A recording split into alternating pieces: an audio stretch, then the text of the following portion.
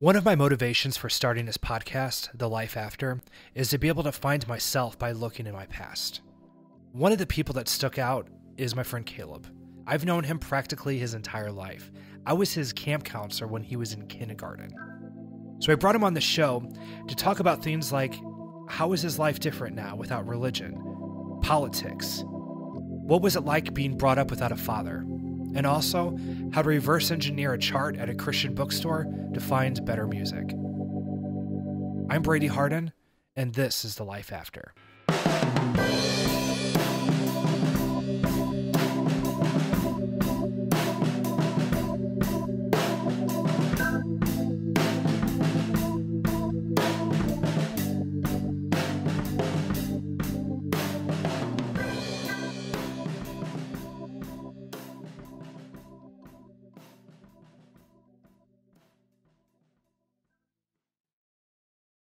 Welcome to the Life After podcast. This is Brady Harden, and here is my co-host. I'm Chuck Parson. Oh, I like that. That was nice. Hey, Chuck, before we get started today, we have an interesting guest. It's a friend of mine named Caleb that I've known for so long and grew up in the church that I grew up in. But I have a question for you first. Are you ready for this? What is the most niche thing that you remember from your Christian world, from your Christian life? Like niche. Like specifically Christian. Like yes. Only a Christian. Like, take us down to the deepest, darkest portal of your Christian, like, pop culture world. Yeah. Okay. Oh gosh. Okay. So I think we kind of touched on it in the last episode, but my dad was really into the end times. Yeah, like Left Behind, but Left Behind was like just the tip of the iceberg, for my family. Yes. It was like anything that was end times was like in our house. Your family was all over we it. owned it. Yeah, it was like we had it. There were it was almost like your house was the island of Patmos. If you've ever seen the first two Left Behind movies that were like Christian produced, not the Nicolas Cage one. Before those, okay, I remember that one is brilliant. But the other two, imagine end times movies like lower budget than that. Like, yes. I remember this specific one that I watched that we had. It's probably still on VHS at my mom's house, but there was this one shot that I remember where there was supposed to be this lady talking on like a Megatron type screen, but it was just real obvious that it was just like a video that was pasted onto, a long shot of an actual Megatron. It was like the answer of a Craigslist ad. Yeah, like local post-apocalyptic movie in need of college student to superimpose. Woman talking on Megatron. Yeah, no, actually, yeah. And we just had there was one called the Omega Code. I remember that one. You're familiar with that one? I think we talked about that mixed the Bible code thing that was really big in the '90s with like the end times, and we had the Left Behind movies, and we had all the books, and I had the kids series, and there were probably at least 3 or 4 movies. I wish I could remember what they're called, but that nobody's heard of. Mm-hmm. That were like produced probably by some, medium-sized megachurch in Nashville or something. That became a thing, didn't it? Like Flywheel and yeah. Like small-time productions. So I was in a show kind of like that. The church I grew up in, there was a group of high schoolers. They got together. They were they were all homeschooled. No offense. Yeah. Hey, And they wrote a sitcom about what it was like being a Christian in high school, and I was in it. And then we made this show, and it got distribution, and we actually are on air. Yeah. I think we're still on at 3:00 in the morning. No way. Is it still on? It's still on. Yeah. I knew you were on, but I didn't know it was still on somewhere. Yes. And actually have friends that I met because of being on that TV show, on that weird cable show. I can't believe there's still Christian cable. I mean, I guess there are. Isn't that weird? Christian cable networks besides TBN. I mean, TBN is forever. Well, we were on JCTV, which was TBN's youth station. Okay, cool. And then also some places in Ireland, Canada, and Africa for some reason. Africa? Do you know what my most niche thing was that I can remember? I'm just picturing just like little African kids like in their with, city. like let's watch this show. Like gathered around the CRT television in like their used like some American kids t-shirt in like Kenya. Yes. In like Nairobi, like, oh yeah, what was the show called? It's 4:00 in the morning. It's time to watch Completing Caden. It's 4:00. Hey man, it's like 2 p.m. there, so that's how cable prime time. works. It's primetime television. Oh, is it? It's 3:00 no matter what. I think so. Yeah. No way. Yeah. This was a revelation for me. So what about you? Revelation? That's your favorite? Yeah, I know all about it. JK. My most niche moment was when I was 7 years old. My parents got divorced. My mom sent me to a Dr. James Dobson Focus on the Family basketball camp for kids who were going through divorce. It was a weekend thing up in the city, and like I was on, and honestly, and coming as a white kid from suburban, your parents couldn't focus on the family, so we will. Okay, funny thing. A year before my parents got divorced, we were in our church's Easter pageant, and we played a family whose dad left them. Like we didn't have, it was like during a song, and we went up there and we acted it out. Like my dad had his briefcase as he walked away, and like we had to run up and give him a hug, and then he's like pushes her, and it was like prophetic because literally a year later, here we are, dad's walking out. And mom is like, this was before all of that. Yeah, this was like a year before it, and then a year later, my dad's walking, and my mom's like, I got to send him to Dr. James Dobson Focus on the Family basketball camp for kids who are going through divorce. Oh, no. Which I do not criticize my mom at all for doing that. I think it was a very loving thing to do, and actually helped me in a lot of ways. One of the weird ways it helped me was I think it was my first interactions with kids who were people of color. Because growing up where I was grew up from, in Arnold, yeah. Yeah, I had Arnold, Missouri, which is as rural as it sounds. It's not that rural. It's pretty rural. I did have one friend who was black in my second grade class, and we were like best friends. But outside it, there weren't that many people of color growing up, and so that was helpful. But do you want to know how good I was at basketball? I won an award, Chuck. Hey, you found your niche. Oh, in my niche story. Yeah. The award I won was most Christ-like on my team. So, most improved, the Christian most improved. Yeah, it's like, hey, you're really bad at basketball. We like you. That was, and I honest like that's to God, kind of deceiving, right? Most Christ-like. What about the other? I bet some other kid was like that, like had the New Testament memorized, was just behind you, like, God damn it, and just like threw his, like slammed his basketball down. Yes, Dr. James And they were Thompson. like, "Now, see, that's why you didn't win, Billy." That's right. Yeah, that's right. Poor Billy. But the bad thing that came out of it was a month later. It was around Halloween. My church was having an event, and we had basketball set up inside, and some kid was like, a bigger kid, he was like, like a jock. He's like, hey, you want to play basketball? And I was like, yeah, sure. Because I was like riding off the confidence that I got from Dr. James. So I played basketball. I slipped on ice. Yeah. I hit my head on the ground on the floor of the fellowship hall at my church so hard it dented the floor. I got a concussion. Whoa. My stepdad, who's hard of hearing, was in the basement and he heard it. But it was before he was my stepdad. So like when my mom and him started dating, and that's when he knew. Yeah, he was like, "Oh, that was your kid." Yeah. Right. And so like they had like this big prayer thing. I was out of school for a while, got a concussion. The dent is still probably there. But it gave me too much confidence. But then later on I played basketball again, and guess what award I won yet again? Most Christ-like. Best player? No. Yeah, no. Most Christ-like. No. Most Look Christ-like. at you go. And then you were well on your way to being the pastor that you dreamed of being. Absolutely. And here I am now. Made me the man that I am now. Speaking of when you were a pastor. Yes. Or a youth pastor, or I guess just a counselor. Even maybe. before that, yeah. So today's guest is my friend Caleb. I was Caleb's camp counselor when he was in kindergarten. He was reading at a 5th grade reading level. I always had to throw that in because I want people to think that my friends are smart. And we had such a huge age gap between Caleb and I, but over the years, it just became more natural of like, oh, we're just friends because we're like in the same generation now, you know? Right.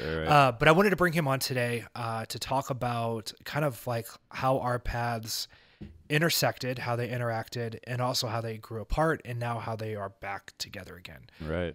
So right after the break, we're going to talk with my friend Caleb, and stick around for the rest of the show. Cool. Do you have a story you want to tell us? Or a question you want answered? Do you need advice on how to handle family members who are upset at you because you're wrestling with your beliefs or leaving your religion? Have you experienced some weird religious shit that you need to tell people that might actually get it? Then contact us. Go to thelifeafter.org, all one word, and click the Contact Us page. Or Facebook us at facebook.com/thelifeafterorg. Or email us at info@thelifeafter.org. We would love to hear from... Let's do it together. Okay. 1, 2, 3. We'd love to hear from you. Or when you email us, send us a voice recording. We really like that too. Welcome back. This is Brady, and with me is my co-host, Chuck. Hey. Yeah. Hey, and here in the studio, we've got Caleb. Caleb, how are you doing today? I'm doing great. Hey, everybody. Glad to be here. You sound like a really cheerful puppet. Yeah. It's like, hey guys, Hi. I'm Gerbert. Yeah, for sure. What up? I want to be the little donut. What was his name? Duncan's Donuts. Yeah. We're really getting into the niche Christian stuff. Oh yeah, Salty. Yeah. Do you remember God, Salty? yeah. Oh, man. Okay, The big psalm book. Let's stay on topic, All right, guys. sorry.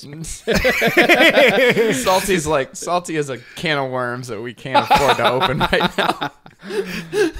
I would not be surprised to find like a poster of him somewhere in your house here.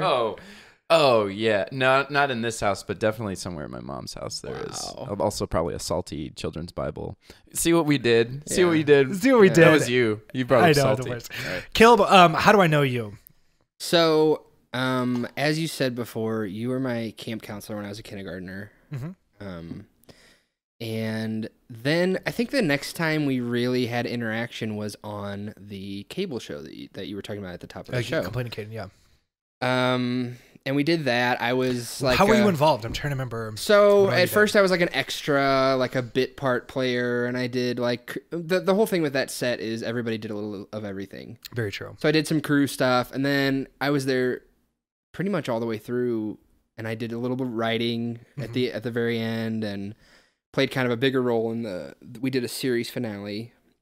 That's right. And you played like 2 different roles. Yeah. And I wrote a little bit of that, and then I guess we had a gap of time after that where we weren't.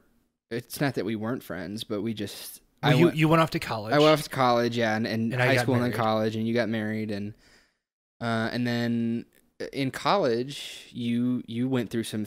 Not in your college. When I was in college, you went through some things, and I reached out and said, "Hey, man, love you," kind of that kind of stuff. What was I going through at that time? Was that my divorce? I'm assuming. Yes, and then yeah, I think that was what it was. Okay, for sure.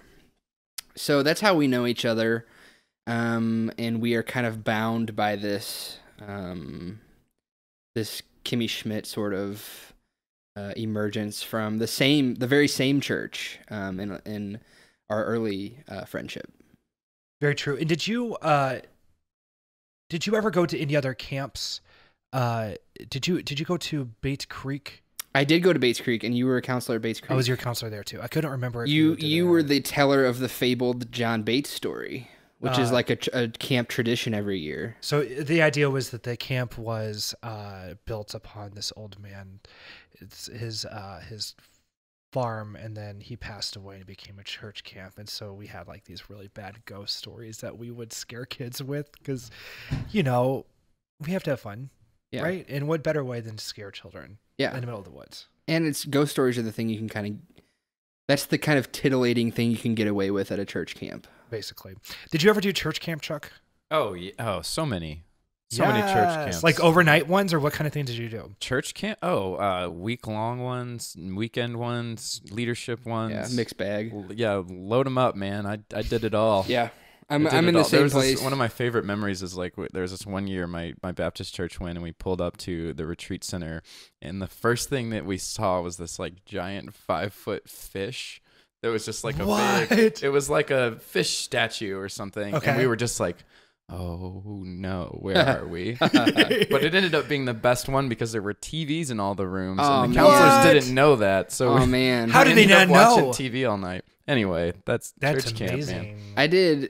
I did everything from the like roughing it, kind of Bates Creek style, like in the woods and there's just cabins, to like week-long conferences on college campuses. Yes, and being an indoors kid. Yeah, as I think all the people at this table are in some form. Those were my favorite, the college campus ones. When you get older, you just call being an indoors kid, you just call it depression. Yeah, what it is. Right. I'm kidding. Hey, I get out. I just want to be the resident, like, outdoorsy guy that likes to hike and run. Do you have that? Good for you. Oh, yeah. I like to hike at times. I have to get out. I have to get out of the house. That makes sense. I gotcha. So what was your walk like then? I mean, so you were brought up in the church. I knew you. So you had all these different influences of like your youth group, all of this. But what started to change for you? So I guess my story is kind of a tale of two churches kind of deal. Oh, that was good. And then a tale of no churches. But I was never what you would consider, I think, a good Christian. Okay. I think definitely looking back, it was a talk the talk kind of deal. But yeah, I grew up in one church. We'll call it Church One. Okay. For the purposes of this podcast, from like age 5 to 16, maybe 17.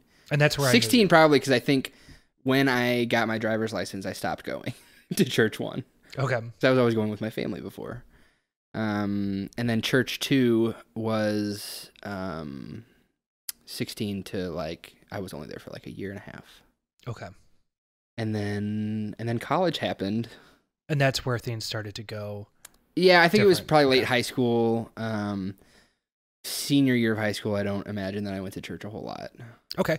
Yeah, we'll definitely get to that in a little bit. First, I kind of want to like see what did your church life look like? What did your faith look like? Because one thing that I've noticed is everybody's path is so incredibly different. Yeah. I mean, I was very, very involved. I was very conservative, whereas Chuck, you were extremely involved, but you. Yeah, I mean, definitely conservative in most ways, but probably not on the level that you guys in your Southern Baptist background were. Like I was more in the mega church scene, which is a little bit more like. A little bit more, I guess, open and accepting of different kinds of people. Sort of. You know what I mean? Well, it's funny because when we were getting set up, Caleb and I were talking, and Caleb used a phrase that you had never really heard before. Yeah. What was it? Milk. Oh, milk before meat. He was a milk before person. Meat. Yes. Yeah. I don't know. Yeah. And so what it was is like as Southern Baptists, like, tell me if you could relate with this. I feel like. With growing up, there was maybe 15 conversations that we would have, and they would just come in different orders and just be the same ones over and over and over, it felt like. So one of the really popular ones was that you would go to a church and you want it to feel like you're being fed, Okay. And you were questioning, should I go to another church or should I stay at this one? And depending on what kind of person you're getting advice from, they would say. That's like a big thing. It's a big thing, right? Yeah, being fed. Southern Baptist Christianity is like a video game in a lot of ways because you are all about leveling up. Okay. Yeah. So the milk to meat thing. Get some EXP. Yeah, the milk to meat thing is like you start off and you're doing the fundamentals and you got to kind of learn the ropes a little bit, but then you ratchet up to hot dogs, I guess. Right. The middle, like the cut up ones. Cut up hot dogs. Yeah, right. Where you can kind of explore some more complex ideas, and it really, I mean, that's the way that I always interpret it, is like. And so a lot of things that I would hear is like, well, you get out what you put into it. Yeah. Or they only feed the milk from the pulpit because you're responsible for your walk and feeding yourself meat at home and your quiet time or whatever.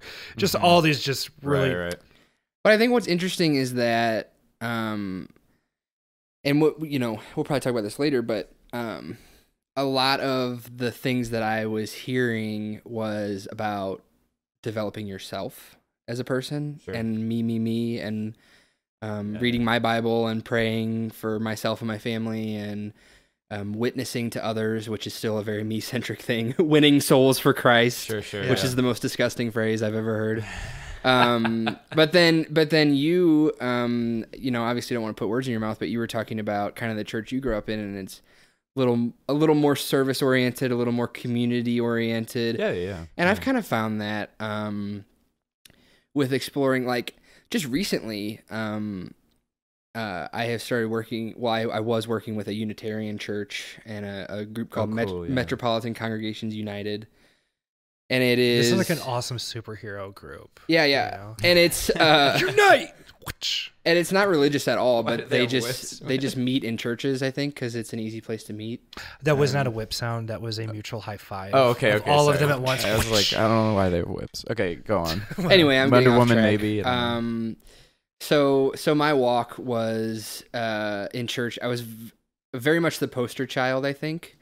In my youth group, at least, I was, there an hour early to help set up, and there an hour later to help take everything down, and at every event. And I was, our youth group was very big on like multimedia experiences, so they'd make these actually pretty funny videos and good videos. And I would be a part of that, and I was just always wanting to, go on all the trips and do all the things, and I had all the friends, and the youth group was very much my life. For several years. I mean, when you say that phrase, the youth group was my life, like I can definitely relate to that. Yeah. It was I don't know what your youth group was like, but with ours, it was led by very funny personalities. Oh yeah. And so kind of like a big virtue would be having a good sense of humor and be able to be witty and funny. Okay. And you were hilarious. So you are hilarious. Like, especially growing up, like you always been kind of like witty and on your game. Right. So I kind of rose to the top in terms of, it was very hierarchical, I think. It was. And so I kind of rose to the top and could hang out with the quote unquote cool kids. Because I was funny. Yeah. Yeah, like Brady. Right, totally. Guys? Right. Chirp. Right. But that was a big part of it, was goofing around and being able to roll with the punches and make jokes was kind of a thing. And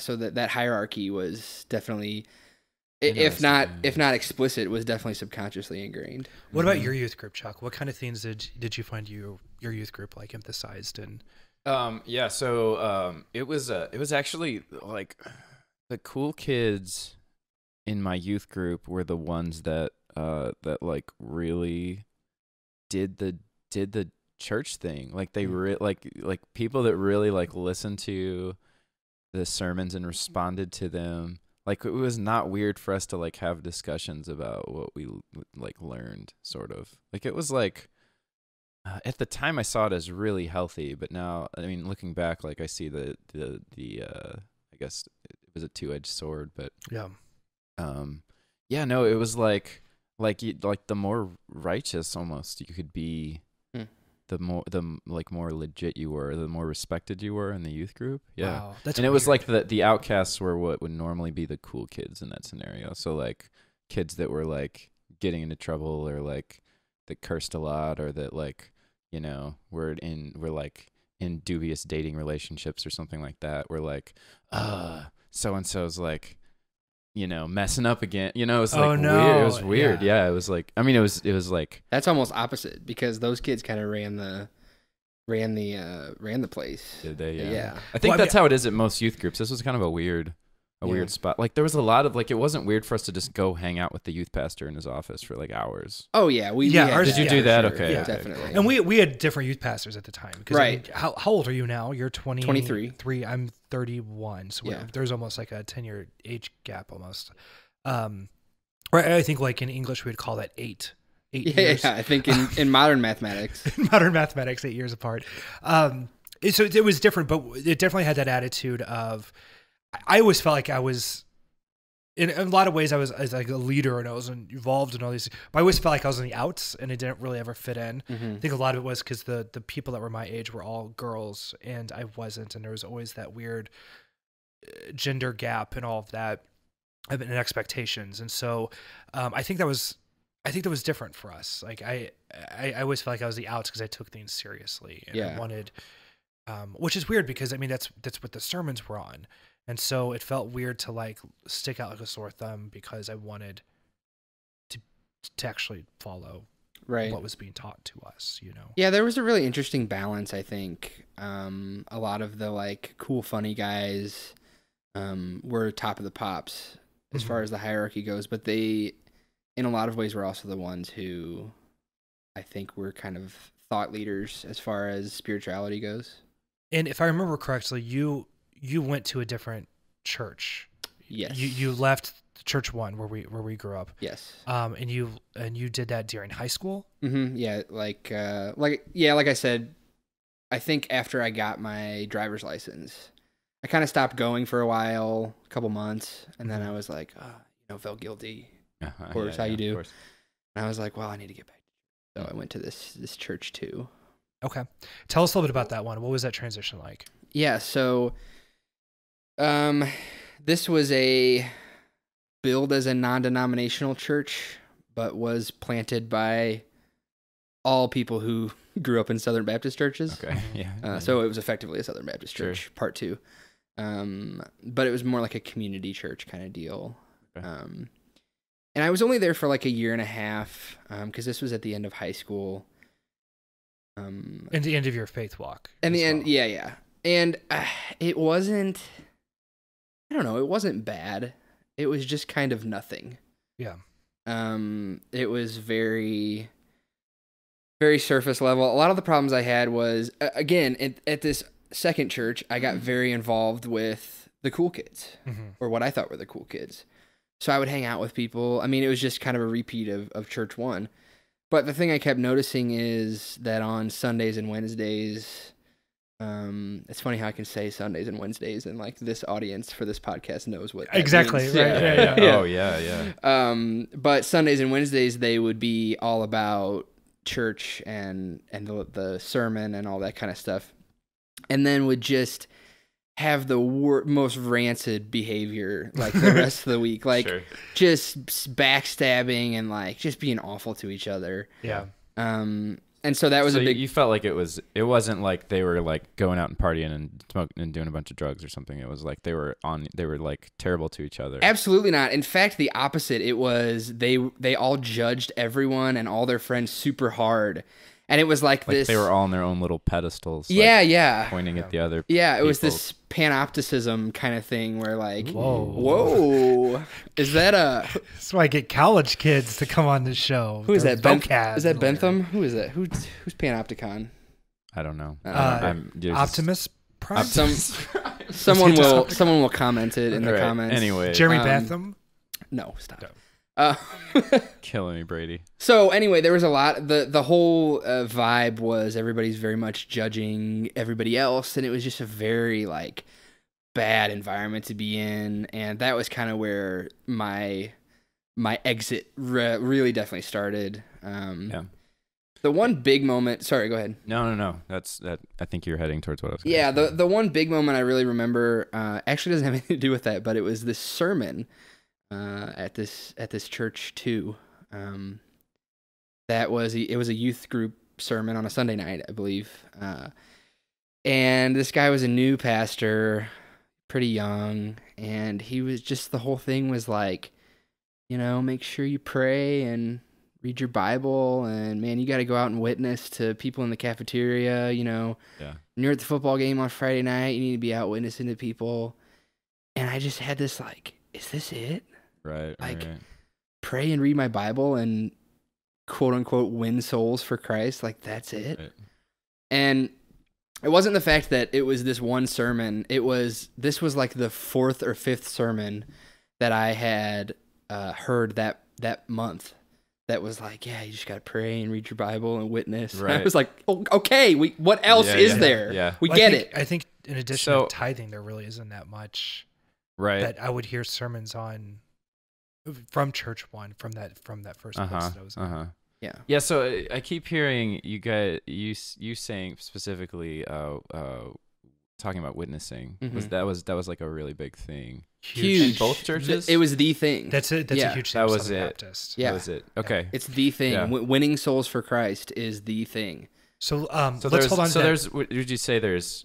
I mean, obviously, there's pressure to go out. There's a quote. Yeah, it's like, yeah. So absolutely, it feels that a lot of those things start to lose their meaning whenever they're being said over and over and over, and they just don't mean anything after a while, you know? Mm-hmm. So I want to talk about this right after we take a short break. Stay with us, and we'll hear more from Caleb. Extra, extra, read all about it. Why are you trying to sell a newspaper on our podcast? I'm not. I'm telling our listeners about the blog. Did you know that the podcast is only one of the things that we produce? Yes. We also have a blog on thelifeafter.org with posts about starting over after religious trauma.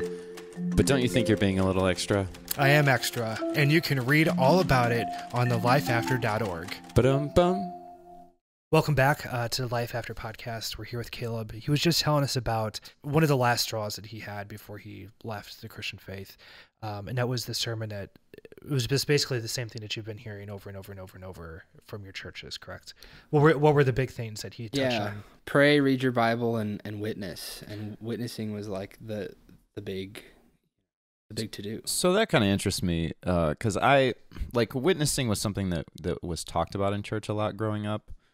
With me, but it wasn't. I feel like it was more emphasized. Oh wow! With you guys, is it like a Southern Baptist thing for? Huge. I mean, it's the thing. Yes. It's the reason it's evangelical Christianity. That is the thing.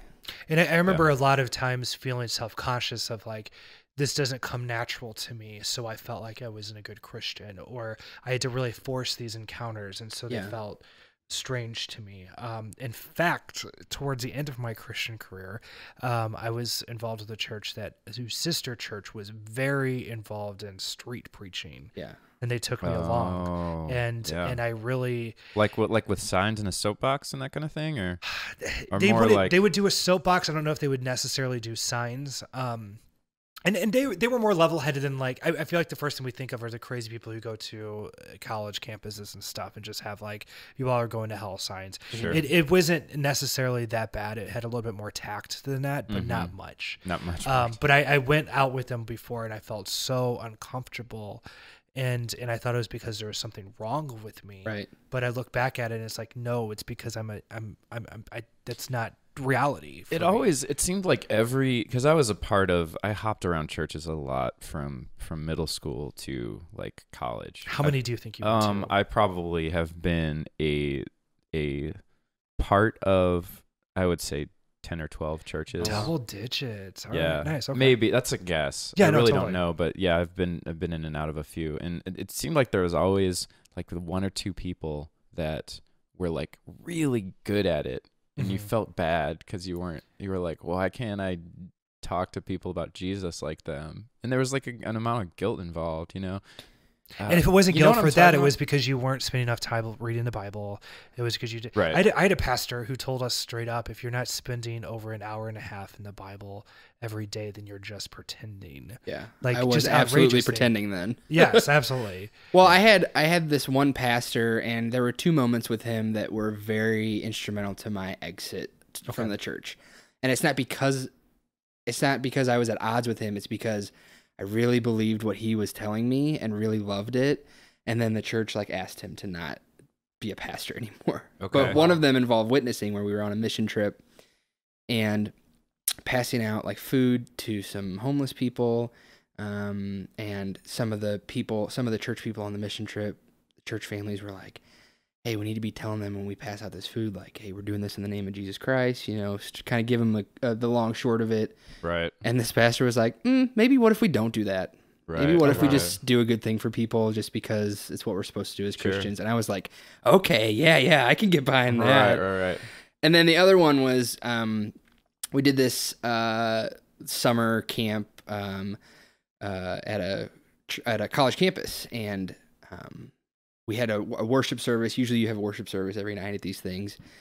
And it was the worship service, and I was watching everybody, you know, the music was swelling, and they were falling to their knees and raising their hands and closing their eyes and singing and everything, and which is something that I had done before because that's what you're supposed to do. Mm-hmm. But this particular time, I was looking around and I was like, oh, this is fake. Yeah. Like this is, it was just like, it just hit you. It was just like a light switch. Like something inside of me was like, oh, this isn't real. Yeah. And so I kind of pulled this pastor aside, same guy, pulled him aside afterwards and said, hey man, like I didn't feel anything during that. And in fact, now that I think about it, I don't think I've ever felt anything. Mm-hmm. And he basically was just like, yeah, that happens. And I was like, okay. He was like, yeah, I don't know, man. The best you can do is just kind of throw out everything you believe and start over from scratch. Just go idea by idea and decide what you believe and what you don't believe. Not bad advice. Not bad advice. But I got to the throw out everything you believe part, and that's where I remain. And that was it. Yeah, that was it. That's you today. That was it. Caleb. But I think in a way I am still doing that. Go idea by idea and decide what I believe and don't believe. Yeah, okay. Absolutely. Well, I hope so. I went through a process like that too when I was like 18 or 19, where I threw out everything I believed and I started over. The first thing that I realized I didn't believe in was the prayer of salvation, which is this idea that if you pray and ask Jesus in your heart, then you'll be saved. Even as a Christian, I was like, this isn't biblical. This doesn't seem right.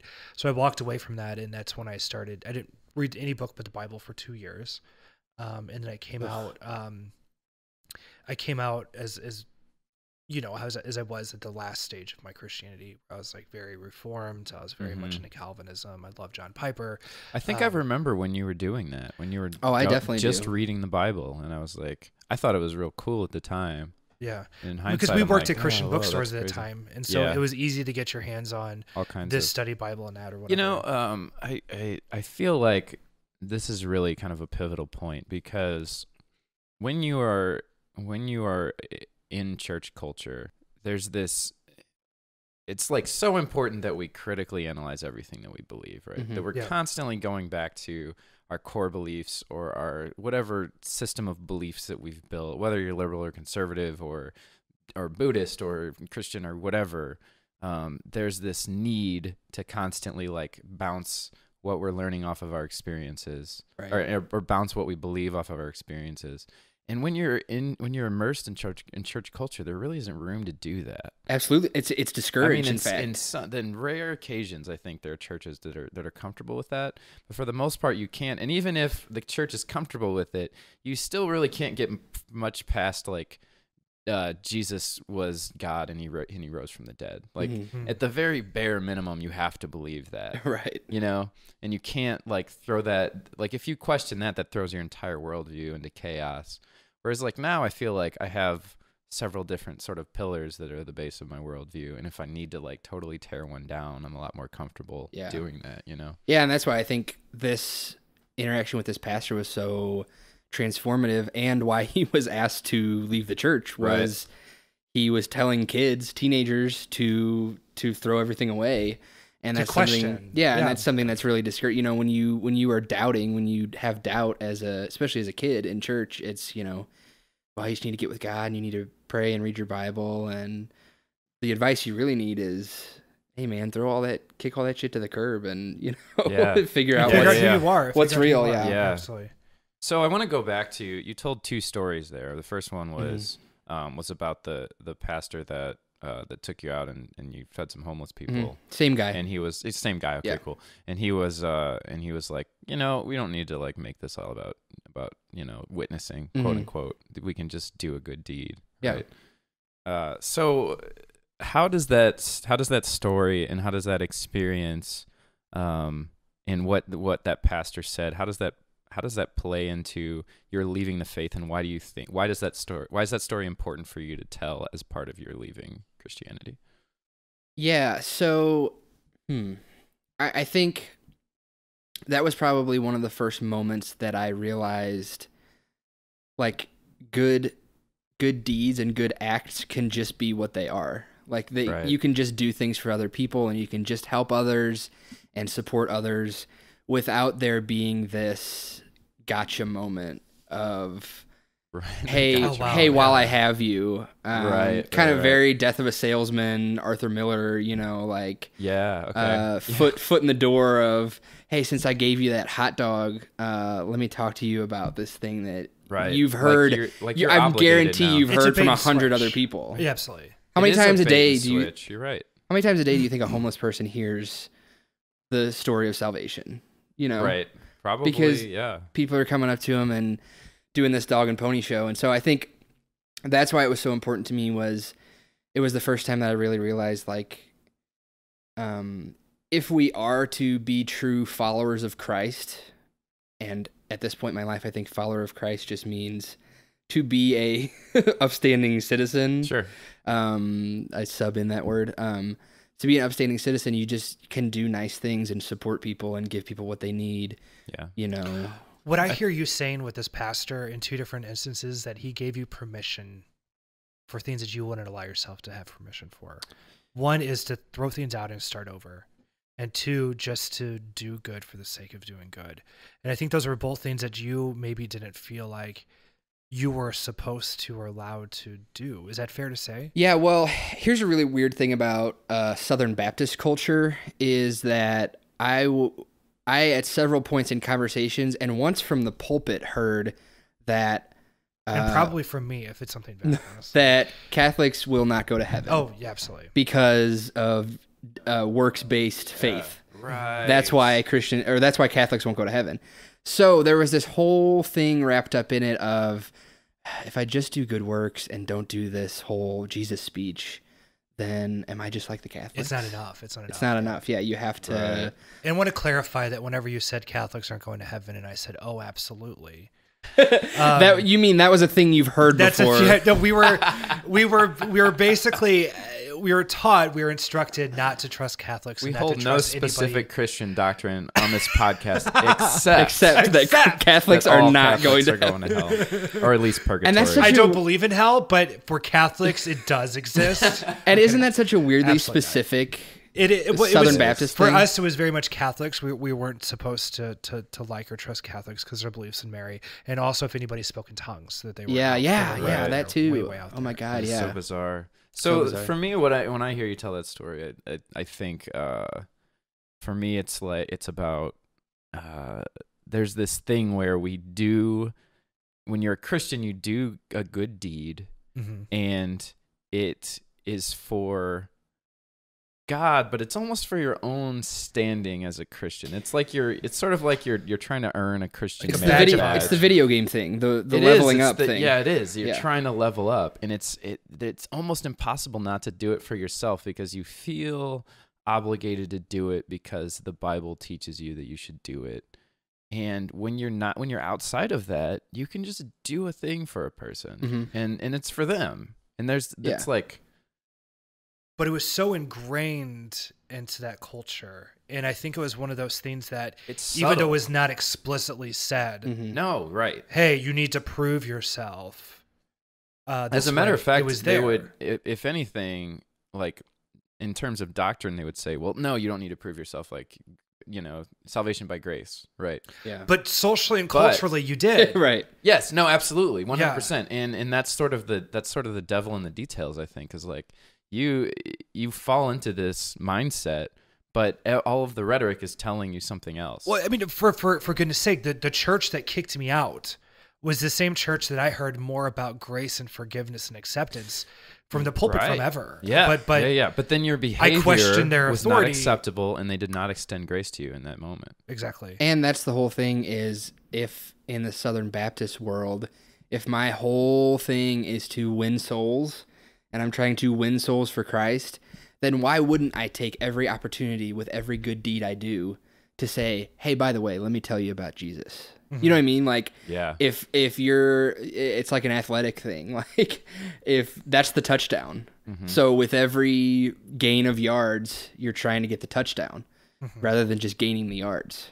Right. Let me ask you this. What other just kind of like cultural ideas and mindsets did you notice were kind of passed on, even though they weren't explicitly put there, But the thing is that you can get a room full of Christians say, okay, was this ever in a sermon? And they would say no. But was this part of our culture? And they would all say yes. Yeah. You know, what other things were kind of passed around and how? Well, I think a big thing for me growing up is that I didn't have a dad. Like, I didn't have a father figure. Well, I had father figures sort of, but I didn't have a dad. That's that's the main thing. And so I was taking cues on masculinity from my friends that were my same age because they were basically mimicking their dad's behavior. So I was like getting trickle down fatherhood. And so a lot of those ideas, like really subtle, really murky waters around misogyny and homophobia and stuff like that, like gender roles were a big thing that was kind of passed down. Definitely not explicitly, but you know, women raise the kids and women do, you know, hey, can I get some guys over here to help carry these boxes? Hey, can I get some guys over here to set up these chairs and stuff like that? And so I think definitely a big part of it for me was in this search for what is masculinity and what does it mean and what is it to be a guy. I turned to some of those male church leaders and my friends' dads, who kind of practice this almost primitive tribal kind of gender roles thing and homophobia thing. The homophobia was not quite as subtle. It was pretty out there. Was it? Yeah. Were you still a Christian when I came out? No. Okay. Why did I say something problematic to you? I was wondering. I was wondering what your like response was when that happened. No, I think that was. In fact, I think that was one of the times I reached out to you because you did the big Facebook post thing, and it caused a firestorm in your comments. Yeah. And I sent you a personal message and said like, "Hey, dude, love you. You know, proud of you, stuff like that." I appreciate it. Of course, I like to paint my own narrative of how I responded to Brady coming No, that's out. how I remember cool. responding. So yeah, I think that's definitely some of the passed down stuff that gets kind of, I guess it gets sort of talked about, but especially when you talk about like our socio-political landscape and the Christian right and how they mobilize around ideas and stuff like that, it is all very much rooted in masculinity. And misogyny and homophobia and quote unquote pro-life kind of things. And so a big theme for us, Chuck, was Wild at Heart. Did you ever read that book? Oh yeah. Ooh, with masculinity. Because I had a bad my copy of Wild at Heart, I picked it up one day and there was a cockroach in it. Oh. And I smashed it inside the book. And for a while I was upset about that, but now I think it's kind of funny. It improved it maybe. It's a metaphor. It is a metaphor. Yeah, yeah. And the Captivated, the female companion version. Yeah, I read that so I know how to talk to my girlfriends. Yeah, I had to learn one way or another. When we get back, we're going to take a short break, but I want to touch on a little bit more of this other mindset you had because Caleb, you are a very politically minded person. Yeah, and that's and I want to hear how you are now and your mindset now compared to what it was growing up in an environment that you had. So stick with us right after this, and we'll be right back. If you were going to die tonight, do you know where Stop. Just tell them about our website. Oh, just tell them to go to thelifeafter.org?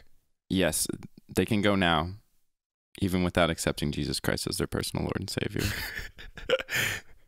Thelifeafter.org. We have a blog, contact page, a link to our Facebook page, and more. All right, thelifeafter.org.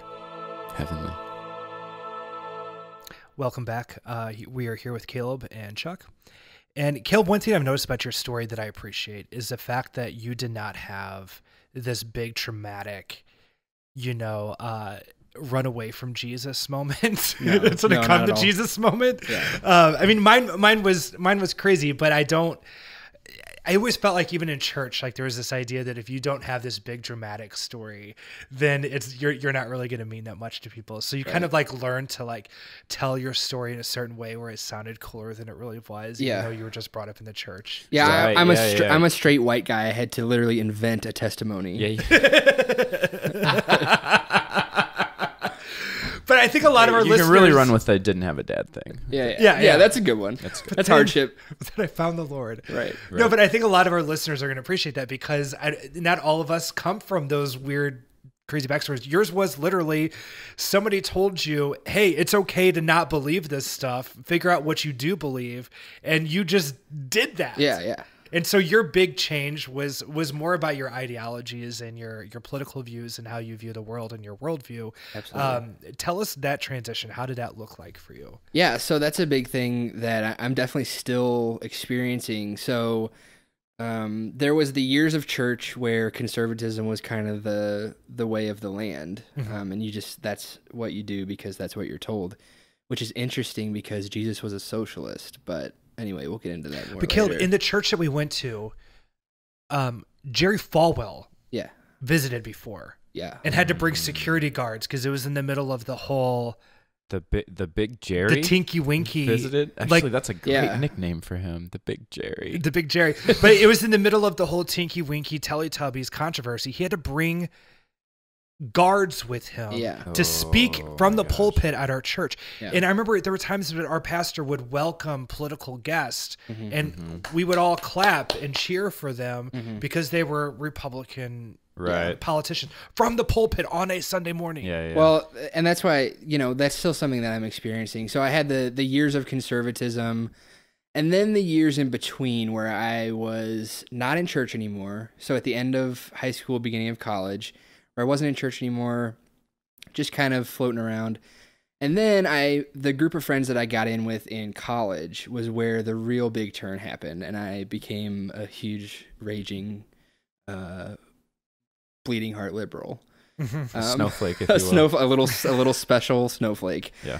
That's the first thing I think of when I look at you. Yeah, absolutely. But that's the big change that's also still happening. But that big change is rooted in, like we were saying in the last segment, talking about this kind of subtle misogyny and homophobia and all that stuff that I look back on it now and I'm like, oh, I really believed those things. I really believed being gay was wrong and women had their place in society and, abortion was murder and all this stuff. And, I mean, women do have their place in society. But you're saying it's right next to what I'm saying is a lesser place. Yes. Like a very defined, like women only can do this, men can only do that, or vice versa. Right? I hoped that was implied. It was. So I guess the big change is realizing I think I know I've become a more loving, caring person as a non-Christian than I was as a Christian. My morality is much more nebulous and relaxed. Before it was very defined. This is wrong. This is wrong. This is not okay. But now realizing that people are people to a fault, right? Like, absolutely. Yeah. Like there were so many rules that it was impossible to make room for a good thing to happen. And I think another important thing is, in college, I studied sociopolitical communication, which is basically, it's the study of political messaging, and kind of how we construct political messages and how we disseminate those messages to our voter base. Okay. So in churches, at least in my experience, we put straightness and whiteness and masculinity into these power structures where if you're gay, it's wrong. Yeah. If you're trans, it's wrong. If you XYZ, any number of things are wrong. Yeah. And the apex is white maleness. Yeah. And everything else is trying to get there. Right. And if you're not trying to get there, you're doing it wrong. Right. And so obviously it's just this microcosm or macrocosm even because it's huge. Right. Power structure where those ideas are kind of perpetuated. And it just becomes really toxic. But it's never, in my experience, it's never really explicit. Well, okay, I want to touch on that about the whiteness. Yeah, that's really interesting. No, so we're going to touch on this in a future episode. I've got a friend, she's black, and she has some experiences that she's going to share with us, and I'm really looking forward to that. But I very specifically remember there being a family discussion at my house because my older brother, he's 4 years older than me, his Sunday school teacher made an illustration in Sunday school class that just as the Blue Jays and Cardinals don't mix, neither should we. Oh my God. As a racist. That is insane. Wow. And so it isn't always explicit. And of course, that's one Sunday school teacher, and he cannot represent all of Southern Baptist. Not. But it was not until not even within the last 2 years that the Southern Baptist Convention finally voted to not fly the Confederate flag. Right. Okay? Yeah. Like, so yeah, we could say that it's not explicit, but it is. But it's not. Right. But it is. You know what I mean? It's explicit insofar as it's acceptable. It's they can't say they're racist. And when you mention homophobia, growing up in that environment as a kid who was struggling with being gay, right? It really did hit me of how many times I heard homophobic slurs. Sure. And it was a part of the thing, and it was just always a joke that she would be into guys or effeminate or all of these things. And I don't think I really can grasp how much that messed with me growing up. Well, it really is toxic masculinity at its core. Yeah. And it's all steeped in that. And I think particularly the racism is really interesting because as flimsy as they are, people can try and make the argument against the LGBT community with the Bible, and they can make the argument against abortion with the Bible. But with race, it's weird. Like, it doesn't make sense. It's a real subtle anti-blackness, anti-color, right? But you can't back that up with the Bible. You have to ignore the fact that everybody in the Bible's brown, right? And Jesus is brown. And that Jesus is brown. Yeah, and that probably a lot of people are very dark-skinned Africans, right? And that I think is a product of the Bible Belt. As a matter of fact, there are probably very few white people. Yeah.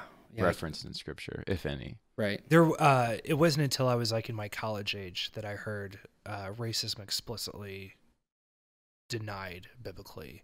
I was in Minnesota. I was actually visiting John Piper's church and the school there, and there was somebody who was like a big advocate for racial diversity and racial equality. And he did like a whole speech on it, and I remember it blew my mind because I was just like, wow, this is so true. This is so good. And a lot of it is stuff that I still is so deeply ingrained in me from church and from my, kind of extended family, is these like on the surface kind of harmless maybe statements, but this like, if we're going downtown to pass out food to homeless people, like, hey, you guys, make sure you don't go in certain areas. Yeah. And why is that? Because there's more black people there. That's why. And so those things are like very deeply ingrained in me, where I will be in the city somewhere, like driving by myself, or like when I was parking outside your house, Chuck. And I just instinctively, I like looked around and was like, is this a safe neighborhood? Right. And I was like, what the hell am I doing? Yeah, It's just people live here. Yeah. And it's not, people are going to hear stuff like this and they're going to think, oh, well, those people on the podcast are under the impression that like all these Christians got together and they like ruined their little hands and they're like, oh, who should we pick on next? Oh, I know, the gays or the blacks. Yeah. That's not the case at all. It's just the fact that when these things are so much of the culture, it's systemic. And it blends in together and it starts to become one movement instead of two separate ones sometimes, or the lines get very fuzzy. Right.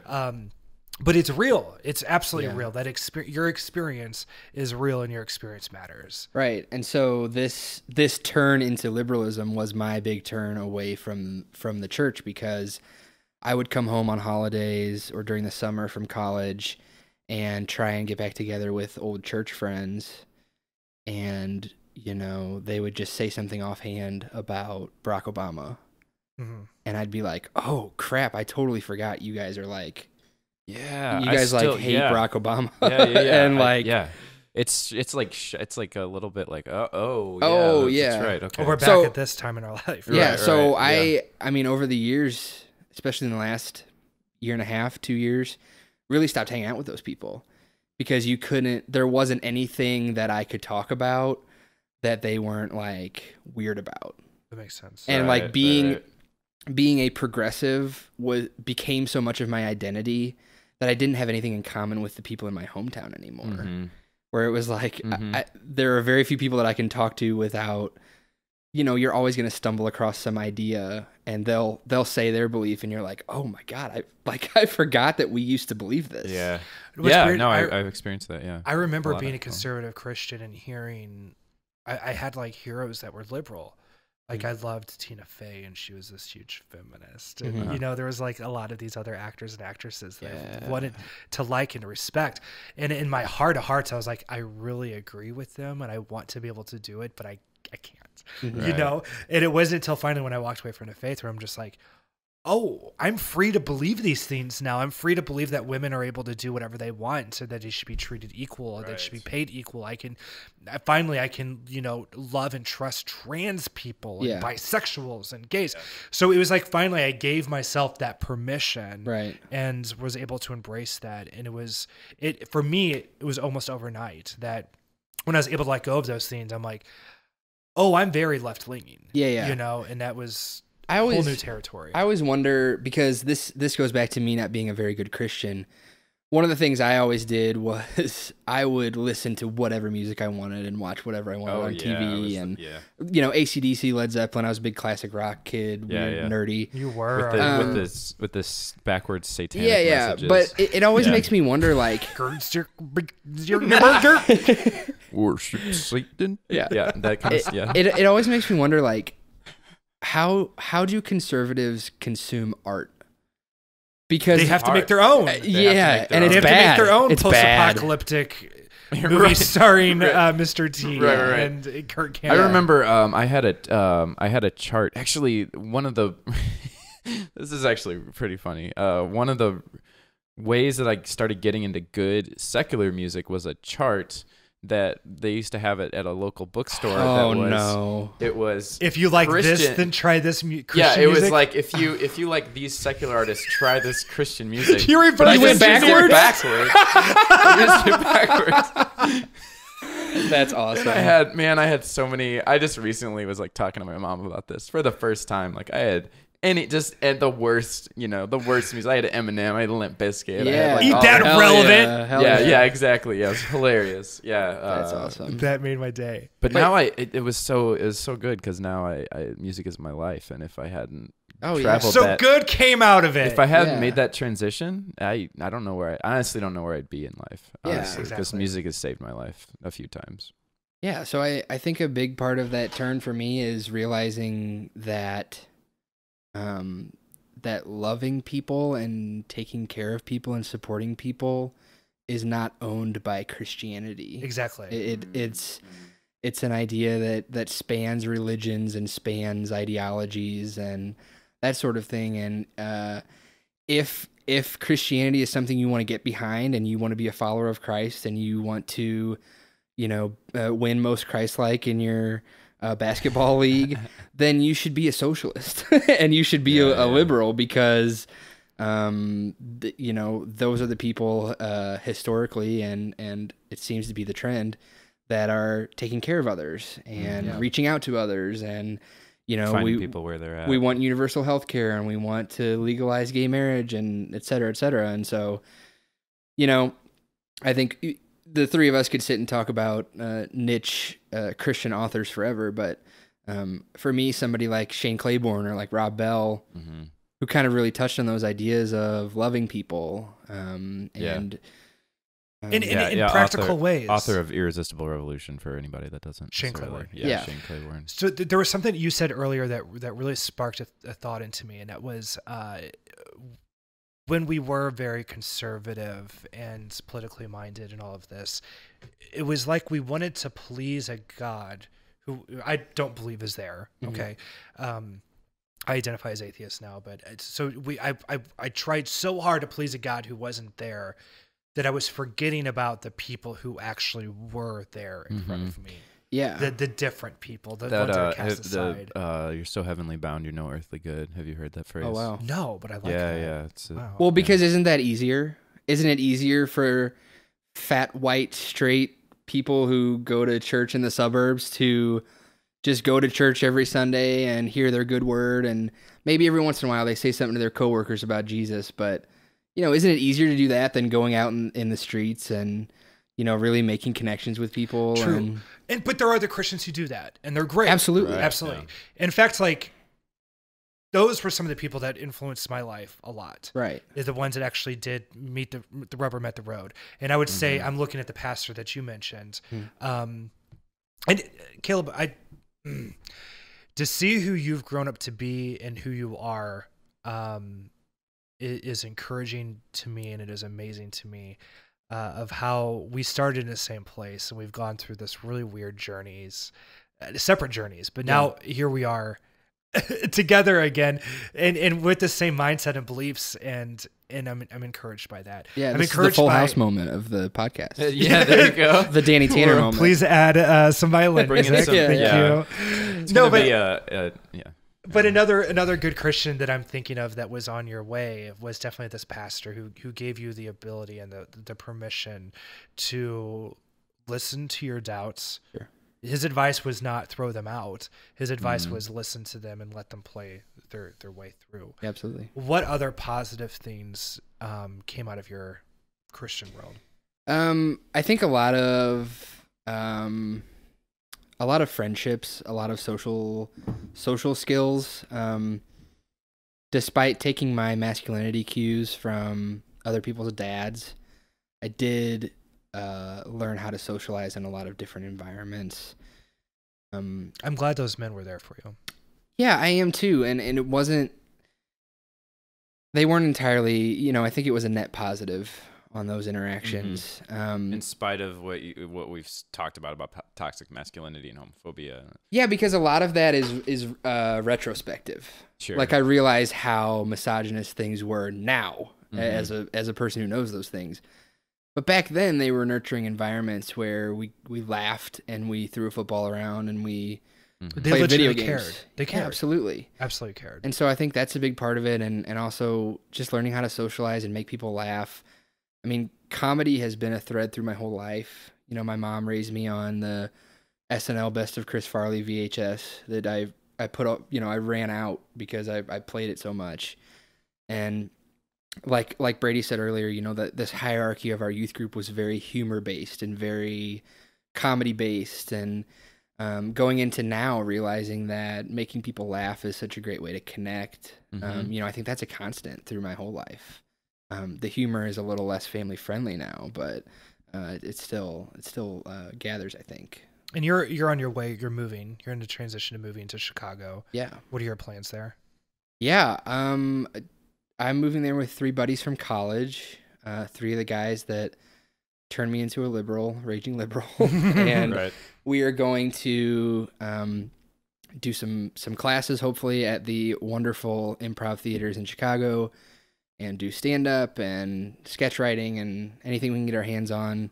But just having that environment and that kind of having that fellowship with those guys, I think is going to be really great. Fellowship. Oh my gosh, that word. There's a positive takeaway, the word fellowship. Trigger warning. Yeah. Fellowship is just hanging out when Christians do it. There we go. It's true. The breaking of bread. Yeah. Right. It's just chilling.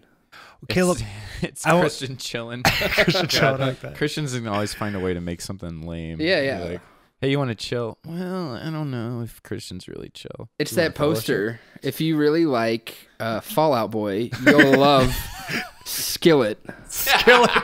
This worse version. You'll love Hawk Nelson. Hawk Nelson. You'll love Hawk Nelson. This worse version. Over the world. Tooth and Nail. Tooth and Nail Records. Alien Youth. Never mind. Oh my gosh. Caleb, I want to thank you so much for being on the show with us and sharing your stories with us. I'm encouraged by it. I'm glad to hear that there's good that came out of it, that you're going to Chicago, you're going to, do your comedy and all of that. I really do appreciate you coming. Thank you. Thanks for having me, guys. Anytime. And God bless, and God bless America. God bless. I'm so sorry. God bless America. Listening to Brady and Caleb talk reminds me that we're all on a journey together. Sometimes when we're making these huge transitions like getting married or moving away or leaving a religion, we feel like we're losing people. The context for relationships change and some of those relationships stop functioning, and that can be really hard. But today's conversation reminds me that you're always going to find someone who is traveling the same journey, whether it's reuniting after a long time like Brady and Caleb and finding out you still have a lot in common, even though you've both changed worldviews, or if it's making new friends and connections like the ones Brady and I have been making through this podcast. We will always find our people if we're willing to look and be honest and a little vulnerable. There are deep connections to be made, and then lost, and then remade, and sometimes that's difficult. But I tend to believe that we will find our way back to each other. Thanks for listening. I'm Chuck Parson. This is The Life After.